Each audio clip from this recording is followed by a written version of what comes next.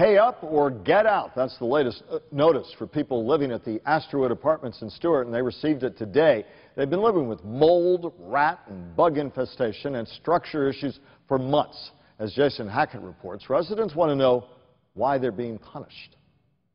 These people are trying to bully these people for every penny that they can. Frustrations boiling over for Jake Lunsford and his neighbors at the Astorwood apartments. These letters left at their doors today only adding to those frustrations. We have 3 days to pay them the rent. But Jake says he has good reason not to give them a dime.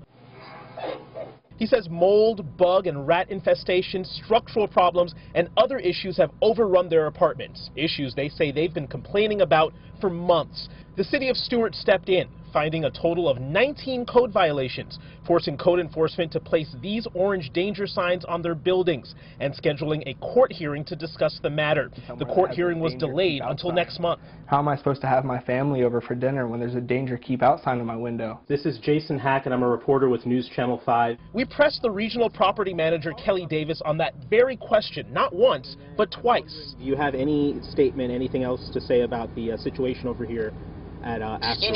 You need to speak to Nikki London. Our calls to London, who was a marketing director, were met by voicemail. Over at Richard Youst's home, there's mold in his vents, cabinets, and around his entire apartment. He is one of many here standing defiant and refusing to pay up. You want your rent money? You got black mold, you got electrical, you got fire issues, you got rats in the attics. Like, come on. Jason Hackett, WPTV News Channel 5. Attorneys for the property management company Friedman Integrated Real Estate say that the delay in the court date was to give them more time to put a repair plan together. That plan could take 18 months to put into action, meaning residents could be waiting quite a while before any of those issues they complain are fixed.